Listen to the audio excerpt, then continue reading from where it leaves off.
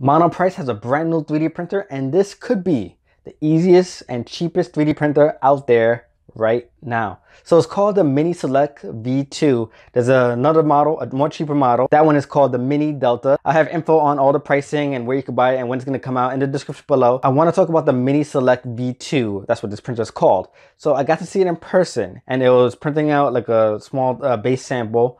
This thing is cool, not just because of the price.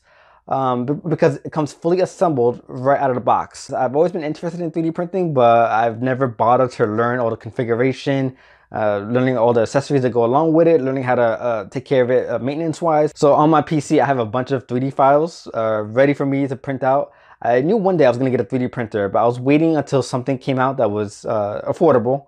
Not huge. I didn't want like a big giant refrigerator sized well, like a mini refrigerator sized 3D printer. I didn't want that. I wanted something small to print out like little figures or like accessories for like my camera, like different maybe like a smartphone case. Maybe there's a lot of cool stuff that people have been doing with 3D printing, so this is a really awesome entry point. The Delta is obviously cheaper, but the Mini Select is the one that I saw in person, and that one is like $220. And another good thing about that one, it has auto leveling. Should be simple, and hopefully it is that simple. So I went to the MonoPrice booth just to see the 3D printer, but they also had a robot vacuum.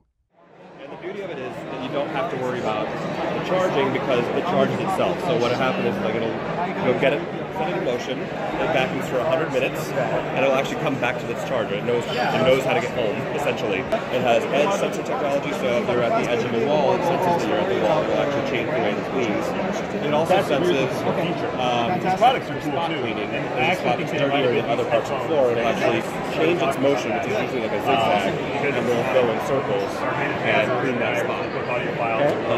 It also has smart sensor technology for the type of floor. So it has all these sensors. It can detect if you have a hard floor or a carpet. So it switches between different modes. And it's a mop.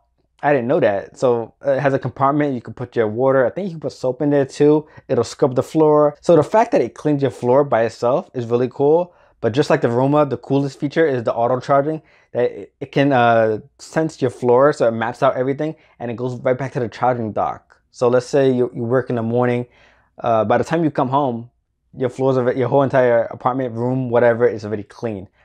I think that's cool. So that is it for this video. If you guys have any questions, feel free to leave it in the comments below. I'll try to get back to you guys as soon as possible. And be sure to follow me on Twitter at TechGeekNelson.